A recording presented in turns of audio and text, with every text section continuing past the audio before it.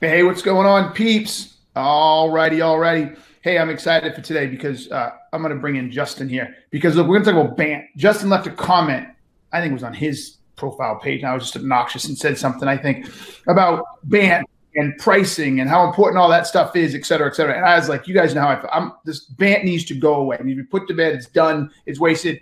And, Justin challenged me, and he challenged me pretty well. So because he challenged me well, I thought, you know what? I need to help him out. Although I'm seeing a problem with here, let me see if you guys can see me all right. Oh, there I come back. Hopefully you can see me. I didn't lose you. All right, so let's bring in my man. Hold up. I am not doing a good job today. Not doing a good job. Let's bring my man in. Let's get this party started. And boom, we should be live. There we go, baby. What's up, Justin? How you doing? How are you, Keenan? I've been following your stuff. I want to say 10 years for sure. I feel like a sales guy. I think I've been following the blog. Could it be 12 or 15? Is that even possible? So the blog started in 2009. Okay. So that's possible. Yes, it's possible. So yeah, I've been cheering from the sidelines. I've been really stoked. I love how you published indie. You sold a ton of your books. I've been trying to go through Legacy Publisher. It's been a slog. I talked to Aaron Ross about this. I mean, to each their own. It's a great publisher. Love them. But I just love the groundswell you've built around Gap. And a lot of people in my community love Gap selling. And it's just an honor to be on the show. It's the first thing I wanted to say. Thank you, baby. All good, man. Look, I'm like traditional publishers have just torqued me because everybody told me no. And there, in my opinion, there was no valid, in their head, there was valid reasons, but I was watching them publish my peers' books, and some of these peers are my friends, you know what I'm saying? And I had been, look, I'm not like I just came on the scene. I didn't just come on the scene. I've been blogging for years, but every criteria they use, like, oh, it's just another book and this. I'm like, all right, fuck you. Fuck you, I'll do it myself. And we're coming up on, we're going to be promoting the shit out of this, but we're coming up on 50,000 books sold. That's huge. Yes. And just for the record, it's not 50,000 books. We sold them at $1.99. You know what I'm saying? Or gave them away. It's been $27.99 for the hardcover, it's $18 for the soft cover, and we're still coming on 50,000 books. So the lesson in this one, I always think of Aaron Rodgers, right, being drafted at like number 28 when he's supposed to go 1, or Tom Brady 199. Fuck the experts, man. Fuck the experts. They don't know what the fuck they're talking about. They just play a game. They spread the wealth, and maybe they get lucky once in a while. So, anyways, you can tell them bitter. But it worked out. Yeah, so many things to say about that. I'm a proud owner of the book.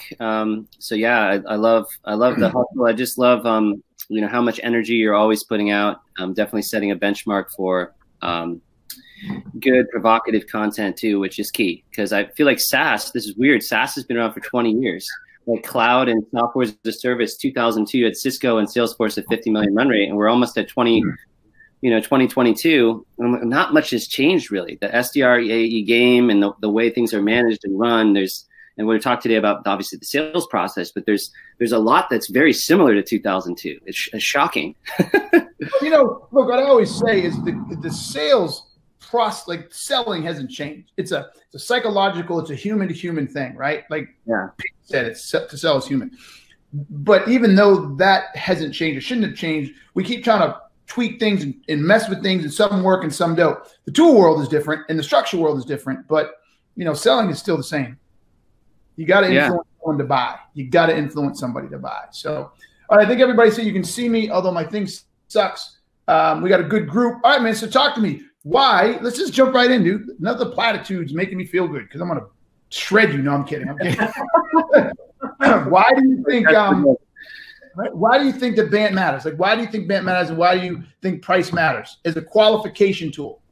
Yeah, so I've heard a lot about the death of BANT, or I saw not Aaron Ross, but Mark Roberge build GPCT, which is like goals, plans, challenges, timeline, and things like MEDDIC.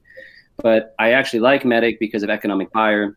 I still believe it's important, even if the stakeholders don't understand the buying process or the budget. I feel like there's something psychological about breaking the ice on the commercials earlier rather than later. And I probably scorch the earth. It's just my personal style to anchor high. I like to make people uncomfortable by talking about millions of dollars. My goal is to sit with an executive, and we're going to look in the eye calmly, and I'm going to bring up $1 million and watch their emotional read. And maybe it's a little dominant, but I'll tell you, You know, I have sat with some of the most senior executives in the Fortune 1000, and in that moment, they needed to find out about mobile analytics, and I knew more than them about my subject. So I never shied away with saying, if we fully partnered, this is the commercials, because honestly, they would look me in the eye and say, what's it going to cost? They didn't want me to hem and haw. And for me, it earned respect. At least I would say, well, if you fully implemented all of it, this is what it would be. I've had experiences where this has backfired.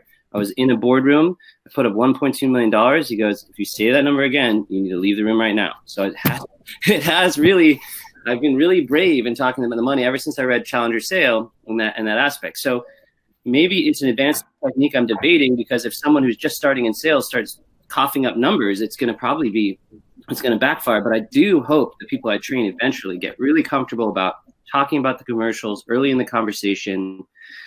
And that's the B in BANT and the E in medic, and that's that budget and that commercials, and pull it from marketing. Let me ask you a question. What do you do for a hobby?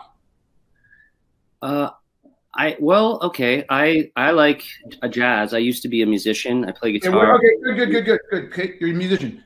What do you play? I play guitar. I used to. You own a guitar? I do. What kind of guitar is it? A Martin guitar. Okay, how much is it? I think the one I have is like $1,000. I don't have $1,000 for a guitar. Well, that's not a nice one. Mine used to always be more than 5 or 10. I had really nice ones. Okay, $5,000 or $10,000 for a guitar. Okay. Yeah. Listen, man. Listen. That was not a lot for you when you, at the time when you're doing it all the time and you were playing all the time and whatever. That was not a lot, correct? It was hard actually at the money, but I justified it because I was playing it 5 hours a day. You're right. It's like ski gear, right? If you get, like, I know you compete, or not compete, but you're very involved with all the ski stuff, and that's not cheap. But you're up on the mountain, you're involved, so it's so prevalent that you can amortize the cost. Like, to me, if I'm only playing guitar every day for 5 hours, I don't mind saving for a really nice one. Okay, a really nice one, mind saving. Now, watch this. If you're an intermediate guitar, so back in the day when you could play a chord, right? You could play enough to make it to impress a girl, right? Get her excited, whatever. But you couldn't really jam and really impress anybody, right? And you walked into a store or someone called you up and said, here's a guitar, $5,000. What are you doing? What are you doing?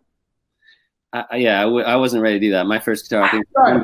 John, you just basically proved why BANT fucking is a waste, because you don't know enough at that point in time. That's probably exactly when you needed the $5,000 guitar, when you wanted to transition from being just a guy who can play a few chords to being able to rip it up in a band or accomplish some XYZ goal.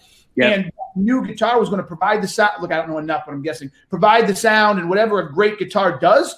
And so once you understood for yourself what you wanted to accomplish, the fact that you wanted to elevate your guitar playing capabilities, that you wanted to be in a band or whatever it is. I should have asked you all these questions, but once you realize that's where you wanted to go, all of a sudden that $5,000 isn't that expensive, is it? Correct. Yeah. That's the problem with leading with the price before you understand the future state and the current state. The person doesn't have the context of value. And that's the problem. I don't want to have to catch up to somebody. I don't want to literally have to say, here's the price. Like, holy fuck, that's crazy. And have to chase them down with, but wait, what about this? But wait, what about this? But wait, what about this? Now I'm playing catch up if they even let me in the game that long.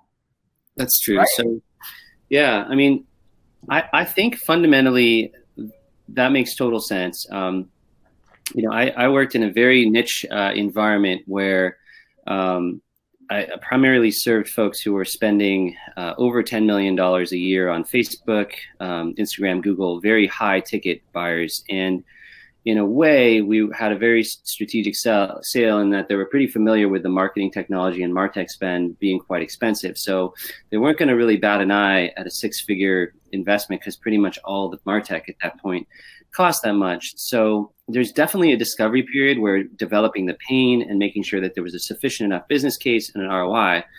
But what I started to find when I started traveling with the top performers at Salesforce or at LinkedIn or in these SaaS startup companies, and I don't know if it's niche, is the number one thing that made them the top was their comfort level in discussing the economics. And I have a theory of life. All of life is economics. I read The Economist. My father was a linguist, and I don't believe there's anything else happening except economics. I think free market economics dictates all human systems, even male-female relationship dynamics and all of selling. So I think what really happens is, for me, there's a bravery. If I get in an elevator with Mark Cuban and I beat around the bush and I'm cute, or if I just straight up tell him what I do, what it costs, and I'm deadly overt, there's sometimes a respect level with just brass tacks communication. Now, there's a lot of people who, because of cultural norms and how they were raised, they don't like to do that. So I was kind of struck by, in the Challenger sale, I would say, like, bringing up commercials earlier. It's not necessarily meaning right off the bat. I was talking to you earlier about some cultures and countries where I've seen people literally start a business call and they're like, what is your wallet share? How much do you want to spend on this? Like, from the very front. And I think that can be offensive because you haven't tried to know them. But we're in this age of personalization at scale and platitudes, you know, where you meet someone and you try to do this rapport step. And I think the two things that I encourage in my training is don't build rapport and get to the commercial early, which is completely sacrilegious to the sales. I'm with you on don't build rapport. I'm with you. Rapport's going to come naturally. I'm 100% with you. But again, let's think about the concept of commercials. And I also agree with you that you shouldn't be afraid to talk commercials. Okay. Right? But what gives me the confidence to talk about commercials is understanding the value, or as much of the value as I can, before I give it to you. So here's an example. If I like could, you know, make you my little bitch and send you out into the world and make you sell water at $1,000 a gallon, right? And I told you that you had to sell so much in a day, it'd be pretty embarrassing for you to walk up to the average person and say, look, you need to buy my water for $1,000, wouldn't it? Yeah, wouldn't it? Never It'd would. be horrible, right? But if all of a sudden you found ways, you were able to find all the people who are lost in the desert, fucking dying of thirst, would you be embarrassed to say this is $1,000? No, because they need it really bad. Yes, there it is, right there. You just said it, because they need it. Because I am not embarrassed to talk commercials when I know you need it. So when we ask people to start talking about fucking commercials too early, you're literally sending them out there with the, I want to say it, with their blink in their hand, right? Just freak it out because they don't know if the person needs it. And that's what forces them to go back to be a product-centric seller, because they can't articulate it from a problem perspective. So they run back for their life jacket, which is their product, and says, yeah, but it's got this feature and that feature. It can do this and it can do that and da-da-da. And that pushes them into a product-centric world because they literally don't understand the problem. So look, talk about commercials. Be ballsy about commercials. But when someone asks me the price, unless they force me and I'll give a range, a big range, I'm like, listen, tell me what you're trying to accomplish. Let's talk about what's going on. That's my first question. That's my very first question. And then when they tell me what's going on, okay, go.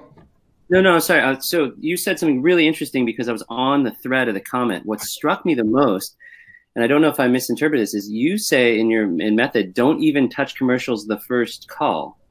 Is that true, or is it like where you put it on the first call? Because I think that's a radical. On the first call, unless they force me to. Okay, because that's where I get caught sometimes, is I sometimes will, depending on reading the situation, if I feel someone is, you know, it's gut instinct, I'm just asking you, how would I do it? Like, I go through the first call and then they turn and I create desires somehow, and they're just like, what does it cost? What does it cost? And I just say like, oh, then you shouldn't be creating desire on the first call, unless it's a really transactional sale. Because you told me you're in high-end complex shit, right? So high-end complex shit, desire is really hard on the first call. What I want to do on the first call is I want to get the buyer to completely polish off and uncover it and align their entire current state. What the fuck's going wrong? Like you talked about those marketing people and the millions and millions of dollars they spend. If they're thinking about making a change, something is telling me they're not getting the clicks, the price per clicks they want, or they're not getting the return on ad spend, or they're trying to penetrate a new market or something. And then I'm trying to figure out what's the uphill impact of all that. So because of that, you can't get into the German market, or you haven't moved this product like you want, and we haven't get this profit margin, whatever. And as I dig into all that, then I start saying, okay, well, what happened? So what? So what you're not getting? You're still getting a decent one. Oh, let me tell you why. Our stock price is this, or our private equity firm expects this. And so then I got you. Now I got you. So now you're not paying the $1 million you're going to pay me isn't for a better application. It's because if you don't, the private equity firm is going to pull their funding and you're fucked, and you'll spend this to make sure you keep your private equity. So what I like about your technique, is my big problem is I'm 41 now, and by 31, I had the funniest conversation. I like filled out a business plan, and this advisor of this company was Scott Leese, and he read my plan. He's like, Justin, I know. yeah. Scott's like, Justin, you're a great regurgitator of books. Do you ever want to think for yourself? Like your business plan seems like a library assignment. Like, good job at the city college, sales. Like, why don't you go forth, young man, and prosper? So I left home. I left LA, and I moved to San Francisco, St. Louis, New York, Seattle, and I held almost every position on the team, from inside sales to VP of sales, and it was all very hard. But I love the idea of spin. I mean, what you're highlighting, what I can really agree with, obviously, is the implication, the need, payoff, and going beyond the symptoms to the deeper problems, whether you're thinking like a doctor with diagnostics or you're thinking like a detective. Like what you're talking about is you're really peeling into the pain, current state, future state, the gaps, right? I'm trying to understand the method. So people do make the mistake is they go in, they're brash, they do challenger, they're rude, and then they talk about money. And imagine doing that at a dinner party, Everybody would be like, I hate that guy. Like it's like a Jerry Seinfeld character, like showed up, talked about money, pretty rude. Yeah. So look, you nailed it. Look, what I like to try to tell people is this, and I know you haven't read Gap, correct, right? I'm not done with it. I'm in probably the 4th chapter, so I can't say I've read the whole thing. It's on my Kindle. It's in process. I'm not going to miss it. Good. All right, good. It's in progress. So look, here's the deal. What I try to tell people, whether it's budget or authority or need or timing, right? All of those depend or are measured based on the value that is perceived by the prospect or the buyer. So if you try to get someone to qualify somebody too early, you're doing it out of the context of the value. So when you ask if someone is budget, for instance, right? Basically, you're saying, have you budgeted for this? Well, guess what? You know how much shit I bought in the last year that I didn't budget for? Because at the beginning of the year or the beginning of the quarter or the beginning of the month, I didn't think I needed it. I didn't think there was any value in it. And then shit happened and I was exposed to whatever. Oh, I need this. There's value in it. So to get someone up front to try to qualify on this idea of budget up front before the value is recognized is ridiculous, because the bottom line is, if value is seen and if value is there, they will find the budget. I do not know how many times I have to tell this to people. They will find the budget. Our biggest deal in 2020 was at the end of the year. They called us in like May or June and said, hey, we're looking for a keynote in the end of the year. Like, all right, you guys are ahead of the curve, I guess, right? Yeah. That was for a 1-hour keynote, right? $20,000. By the end of the whole thing, and we figured out what they want and what was going on, blah, blah, blah, it turned into a 6-figure deal that they didn't have budget for, had to go back to the CFO and the CEO. We worked with them a little on how we structured it, but they found the money. Yeah. Because they recognized, oh my God. That's awesome. I mean, I want to get lost that deal. Most people would have lost that deal, right? Because they would have been like, oh, they don't have any budget. You have any budget? No, we don't have the budget. Okay, call us when you do. Right? They would have lost it. Same thing with authority. You know what I say with authority? This is my favorite one. You're going to love this one. You married? I was. Okay. Well, me too. Hallelujah. Right. So let's just say you really like this girl, right? Right. And you really, really like her. Now she's the authority. Can we agree with that? Yeah. Women run the world. That's okay. Or if it's a girl, let's flip it. If a girl, she really, really likes a boy, the boy's the authority. He's the decision maker. Can we agree on that? No one else can make, this isn't 18, this isn't, Bridgerton, it's not 1822. No one gets to marry you away, right? So the decision maker is the person. Can we agree? Yeah, totally. Okay. However, if you really, really like this girl and you happen to go to college with her brother, are you going to try to hook up with her brother and try to hang out with her brother and see if he can help? No. I am. I went to college with her brother and we're good friends. Are you kidding me? That's an end. I agree with you. Actually, I can see that. So that happened to me once. Actually, I was, there was a brother who was a baseball player, and I once gave him a watch, and it went south. So maybe I'm superstitious on that point, but you're right, philosophically. Yeah, man. Like if I don't know the decision maker, I don't have access to the decision maker. Right, influencers. Brother. Exactly. Yeah, I'm going to a brother and we're hanging. He's cool because here's the deal. If he sees value in me, he's like, wow, Keenan's a really cool dude. I really dig him. I'm going to introduce him to my sister. That's good to go. I'm not going to literally be like, I don't know her. I have no relationship with her. She's out. I'm out. Like that's just stupid. Again, it's all about value. Let's let's extend the metaphor though. Isn't it the kiss of death if the parents like you though? Isn't that the old? The parents over the parents, right? You know, that's the point at the end. Well, I'll even go with that. I'd actually play that out even further. It's not who you go to; it's the parents. Someone doesn't see value. So at the end of the day, again, it's can you establish value? And if you establish value, you don't have to be talking to the authority. You don't have to be talking to the decision maker, right? Same thing for need and timing. Need and timing is based on value, right? Or the impact, not mine. So when someone says, "Oh, do you need this?" or what's your timing? I can determine timing by finding out the size of the problem.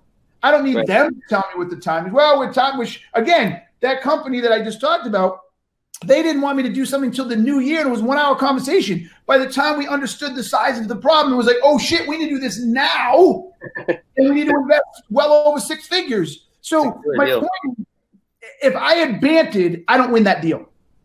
Yeah, so I have a question for you. Something everyone struggles with, and this is a generality that holds, is like, what the heck is value? Because there's like it's like a cacophony of the V word on LinkedIn. I know I'm giving you a setup. I'm like the fastball down the middle, but that word, it's like the word genius. There's way too many people labeled a genius, and there's way too many people who are like, create value on LinkedIn, and then you read it, and it's like fluff, like Wonder Bread vanilla. You're like, everybody's shouting value, and then there's no value. It's the weirdest echo chamber. So with young sellers, with new sellers, or sellers who are trying to take their game, what's the value now in the 2020s? There's all these weird SaaS products that are like, it's a widget, and people are like, I can't do the business case. I don't have case studies. We don't have a quantified outcome. I've literally worked with companies that have multi-10 millions of run rate, and they have no quantified outcome. That's like, but maybe they need to discover it. Like we could help them discover it. So yeah, I don't mean to pivot the whole thing, but this is one of the mysteries, is the V word. I've been thinking about this for a couple of years. So I think I talk about it in my book. I know I talk about my training, and I wish I had my instructor's guide right in front of me and I'd read it, because I actually define this, because what you just described is actually something I've recognized a long time ago, and I find it a farce when people run around saying find the value or just deliver value or whatever.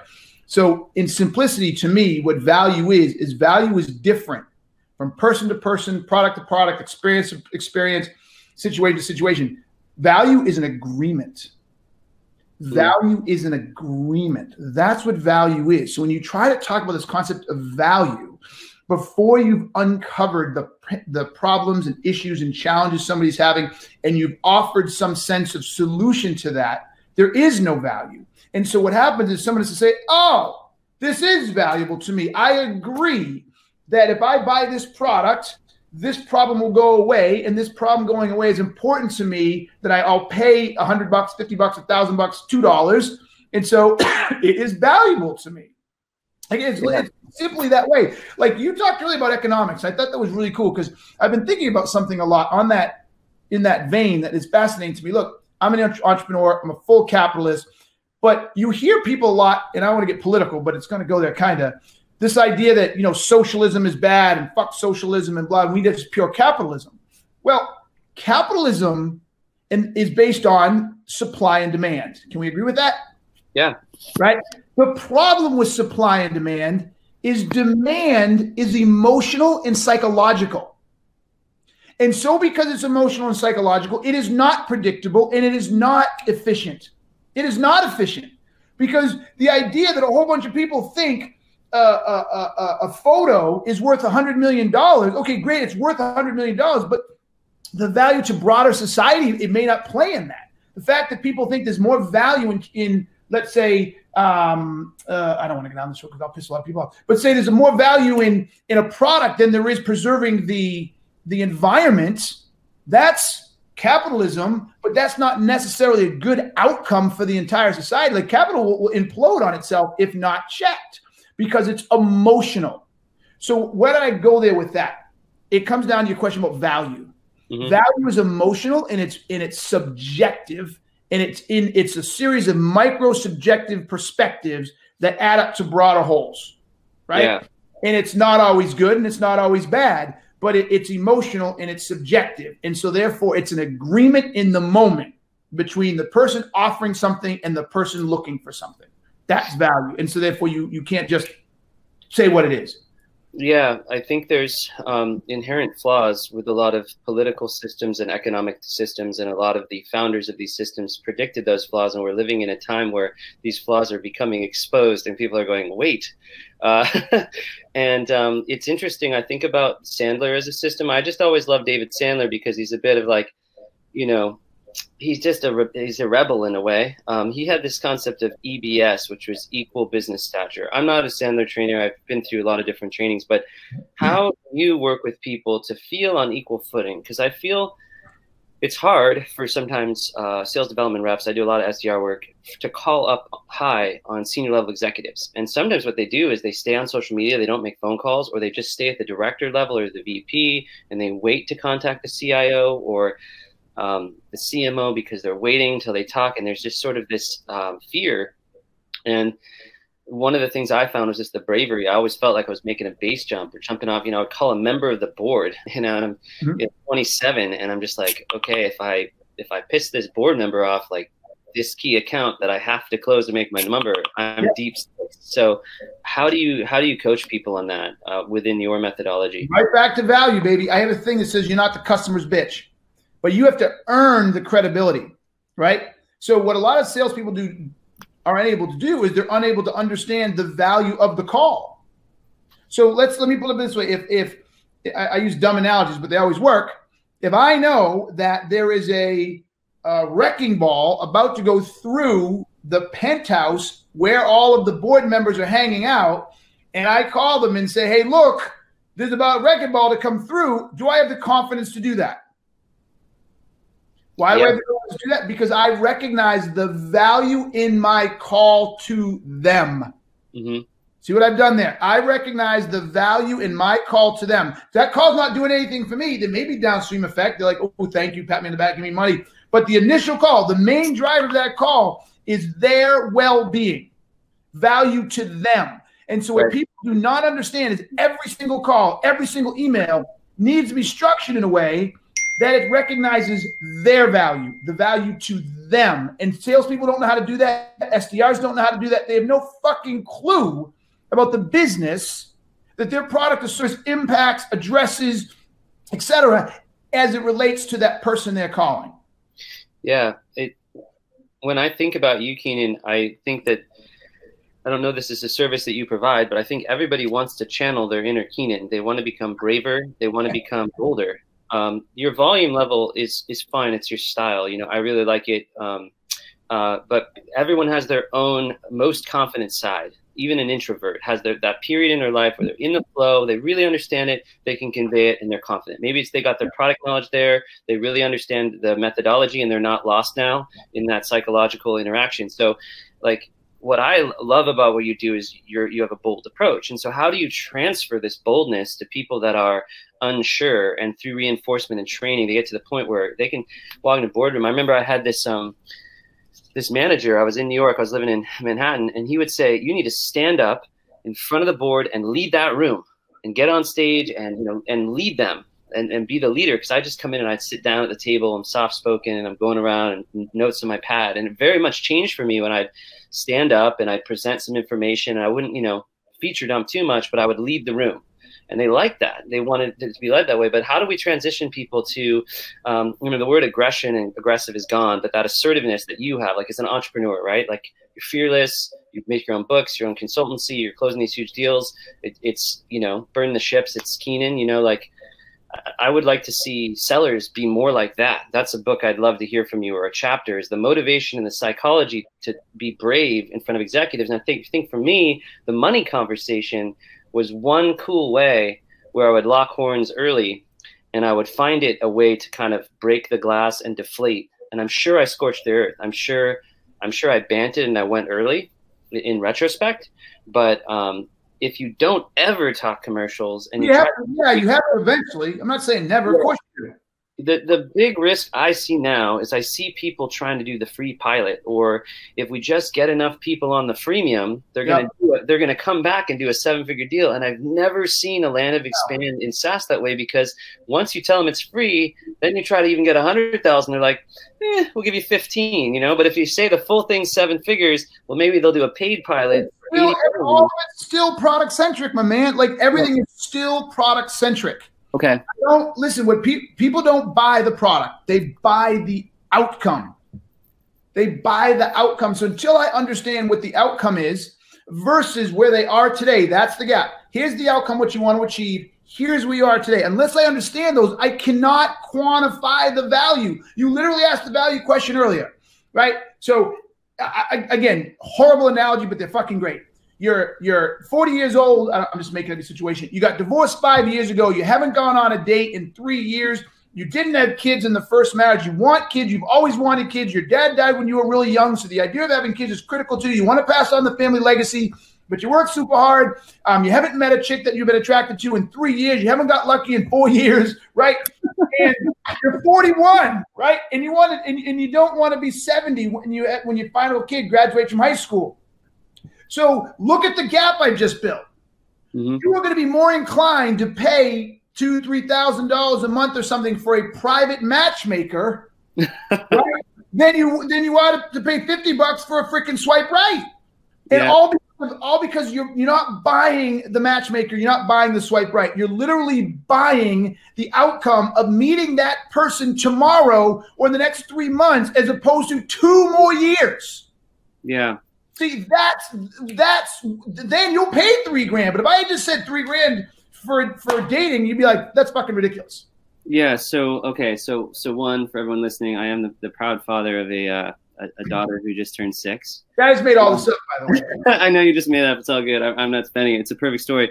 You actually nailed it. Because back in the day when I used to play music and I was just sort of a broke musician and I didn't care. I lived in a loft. I was in my 20s and I was just footloose and fancy free. I was doing telemarketing and sales because sales was the only flexible thing I could do to be an artist. But you're right about the guitar, because that guitar, I had nothing in my life that was worth $5,000, but I had this guitar and I would find any way I could to save up enough money over time.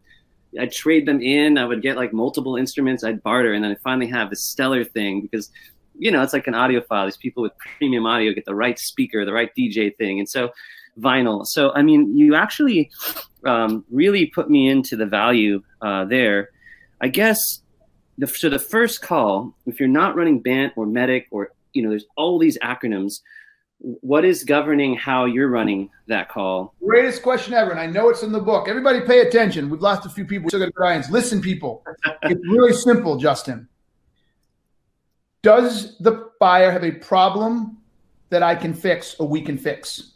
Okay. Does the customer acknowledge and admit they have the problem? Boom. Does the customer or prospect want to fix the problem? And then finally, will the customer go on a journey to fix the problem? If you have that, you have, from a psychology perspective, from an emotion perspective, from a business perspective, I don't care. That is a bulletproof qualification. I like it. Bulletproof. That's how I do it. I'd love to see that one in a tweet or a PDF. I'm sure you have it. So Scott Leese had the addicted to the process model, which is the same. The customer, the prospect has to say, I have the problem. How on earth could they ever change if they don't acknowledge that they have the problem? So I love that you pinpointed that because I do. My mentor, Tony Hughes, he always says that. Yeah, Tony's great. So his biggest thing was the competitors do nothing. Like the vast majority of these deals, the customer doesn't actually go to your competitor. You get outsold by the status quo. It's just easier to just learn from you, get some free consulting, and then not buy anything. And then let the sellers dance and consult and just take the consulting and build it internally or do nothing at all. I mean, people are so paranoid. Yeah, we lost. I'm like, I don't think they bought anyone.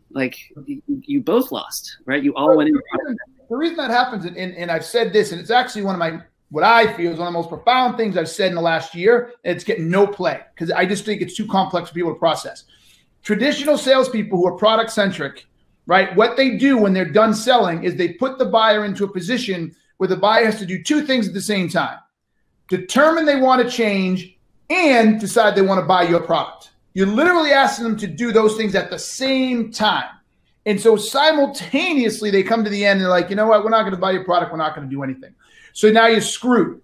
What I've taught people is when you do the problem-centric selling and you do the 4 things I just said, before you even talk about your product or even the commercials in most cases, is you simply get them to a place that they have to say, you know what, this is untenable. Our current state is untenable. It is intolerable. We have to change. Then you've got half the battle done. You've got them to admit they have to change first. Then you start talking about what they should change to. Don't try to do them together. That's a shit show. That's why everybody loses the status quo. I can tell you probably on one hand in all the selling the sales guys done, we've lost how many times we've lost to the status quo. Like literally, we either lose the deal to another competitor or we win it. Because we get the buyer to a place where they're like, yeah, this is not okay. We need to change. Because we do such a thorough job at ripping the current state apart. You read in the book, there's 5 elements of the current state, right? We find the physical and literal, we find the problem, we find the impact, we find the root cause, and we find the emotion. And we then define everything. We define it all, right? Define the whole thing. So when we're done with that, and we're like, well, where do you want to go? And they describe it, and there's the size of the gap. They're like, yeah, okay, we can't continue to do this. And if they try to pull that shit, you come back and say, hey, I'm confused. You said you were losing $2 million a month. You said the private equity firm is going to not give you next round of funding, or you said that you can't cover the churn because your salespeople can't sell at a 30% clip because your churn's at 20%, whatever. You said, I'm confused. Why are you going to continue to let that happen? Yep.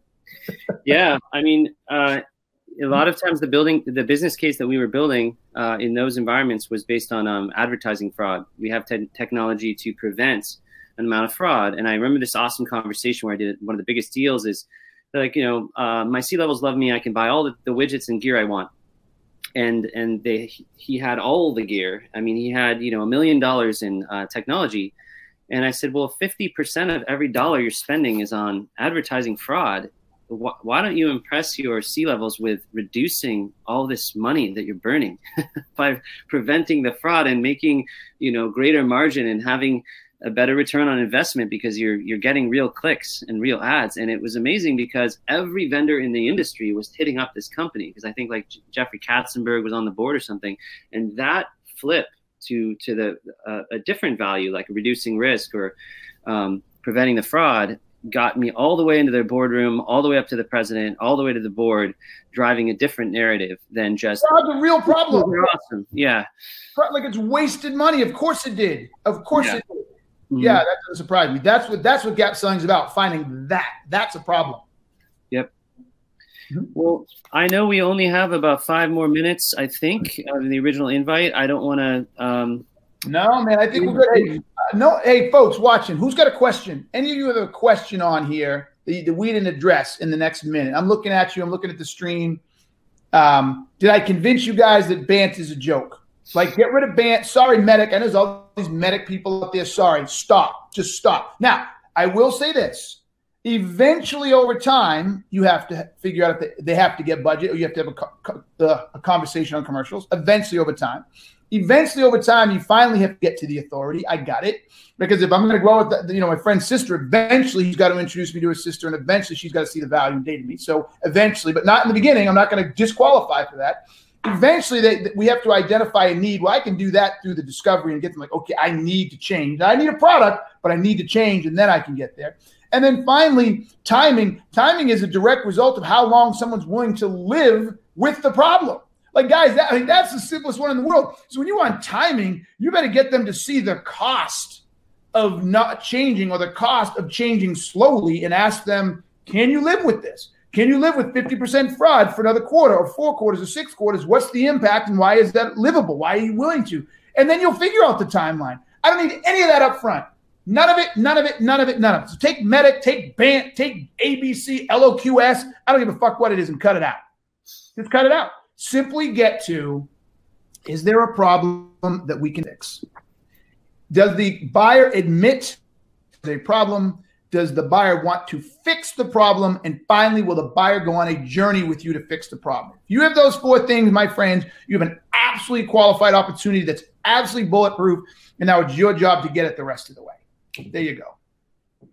Well, I'm not going to fully admit it, but I love going at it with you, Keenan, and you have my respect, and I really enjoy your stuff. I'm going to read Gap Selling and start rethinking some of this stuff. I really love your qualification framework. I'd love to see that written down, and I would love to share that in one of my updates to LinkedIn because I thought it was unique and cool. That's what I got. I did my best, man. I'm a bit of a pacifist. I can't get as loud as Keenan, but I tried to go toe to toe a little. Good work. You did good work. Listen, man, you asked about.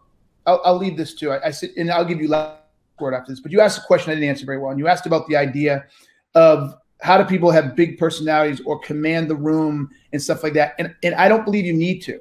Like I tell people all the time, don't be me, be you. And one thing, you know, not many people actually see me do sales calls, but I'm usually not this loud. I'm much more tempered because my approach is to understand. So I ask questions. I say, hey, can you help me understand? Could you walk me through? I'm confused. Could you share this with me? Could you share that with me? Now, I have fearless curiosity. I'm not afraid to ask really difficult questions that are going to help me understand their environment. But I'll ask a fearless question. But what I want people to understand is you don't have to be loud. You don't have to be aggressive. You don't have to try to command the room. You can command their respect and earn credibility through your knowledge. So I like to say, sort of like Muhammad Ali said, he said, look, the fight isn't won under the bright lights, right? The fight is won in the sweaty gym when I'm working hard and blah, blah, blah. It's won long before I get into the bright lights in front of the crowds. Same thing with sales. It's not how much research you do about that company beforehand, which is not bad, but it's really how much time you spend understanding the problem. Mm-hmm. How much do you know about the problems that your product or service solves? How much do you know about the impacts that has on all the different divisions, all the different participants, the users, the management, mid-management, the board? How do those problems manifest themselves? Where do they impact their ability to compete? What are the root causes, right? What are the root causes of those problems? What are the unique elements and root causes that fester inside an organization that cause those problems to exist in the first place? When you understand all of that, like a doctor, and you get a prospect on the phone and you start asking questions that make them realize, holy shit, this person knows my space. They know all. Not now. You don't need to yell. You don't need to be a big personality. You can be quiet and calm and cool like a freaking yogi, and they're still going to be like, I want to listen to you. Awesome, man. I love the session. Let's do another one again soon. Unfortunately, I gotta run because something I'm doing is working, but you can help me get better. We'll talk really soon. All right, bro. Be good. It was a pleasure. Thanks, Keenan. Likewise. All right. All right, everybody. I'm out. I hope this was helpful. I hope you guys stop using BANT. No more BANT. I'm tired of BANT. Okay. Now, hey, in another hour and a half, 12 o'clock Eastern, I'm doing a Kicking It with Keenan. I'm going to have 3 different people on. I'm going to be talking about all kinds of different stuff. Kicking It with Keenan in 2.5 hours or something like that. Wait, what time is it? I think in an hour, 12 o'clock, whatever time it is now, 45 minutes. Be there right back here. All right, y'all, in a minute. Peace. I'm out.